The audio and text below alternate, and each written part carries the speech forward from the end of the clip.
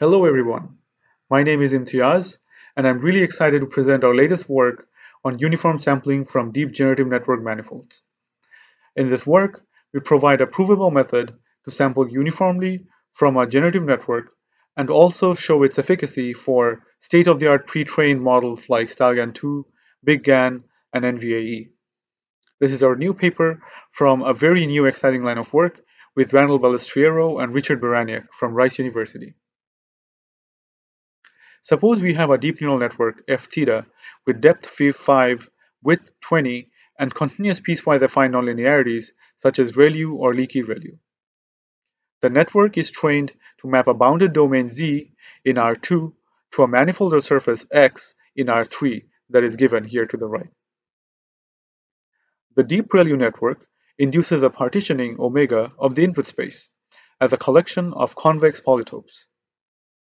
The partitioning is formed by the piecewise affine nonlinearities of the network. For example, here the different straight and bent lines that we see are exactly different ReLUs for different depths of the network. Each of the partition regions contain the vectors in Z that identically activate or deactivate all the ReLUs throughout the network. Since within a region the activation patterns are identical, vectors from each region are affinely mapped from R2 to R3 via per region affine slope and offset parameters A omega and B omega. This essentially implies that the deep neural network is an affine spline operator. Suppose we now have a uniform density P of Z on Z and a density P of X on X that we observe via n training samples. We are training a deep generative network to map Z to X. Note that P of X here is not uniform since parts of the manifold are sampled more than the others. This is generally the case for a lot of real datasets since dataset curation is generally subject to collection constraints. So the datasets that we use are generally not sampled uniformly from the data manifold. The DGN is trained on this data and it would also induce a partitioning of space like before that will map each region in Z to regions of an estimated manifold X hat via per region affine parameters. The slope parameter, A omega, for each region in Z would scale the uniform density that lies on each input region to generate the output density per region, necessarily generating the P of X hat.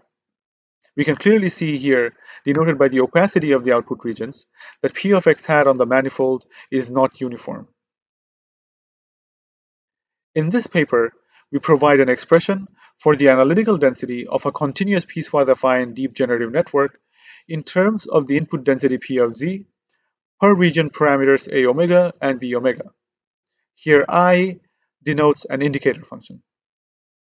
For the setting we were just discussing with uniform P of Z, the analytical density on the manifold can be expressed as inversely proportional to the square root of the determinant of the metric tensor per region. So let's ask ourselves, what is the P of Z that would make P of X uniform?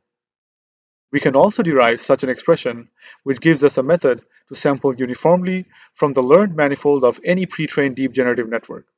We call this method maximum entropy generative network sampling, or MaGNET in short. MaGNET is exact for generative networks that use convolutions, skip connections, max pooling, batch normalization, and continuous piecewise affine nonlinearities like leaky ReLU or ReLU.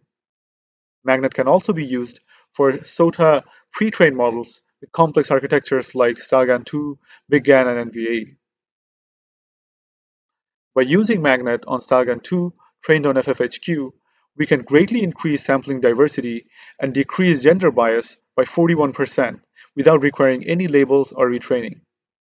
Since MaGNET sampling greatly increases the diversity of sampling, by mixing MaGNET with standard sampling, we can surpass the state-of-the-art FID for StyleGAN2 on FFHQ. For BigGAN, MaGNET can be used to uniformly sample while conditioned on different ImageNet classes. MaGNET yields a very diverse set of samples which could possibly be used for data augmentation and downstream applications. We invite you to read our paper and join us in our poster session to discuss more qualitative and quantitative results. Thank you so much for listening.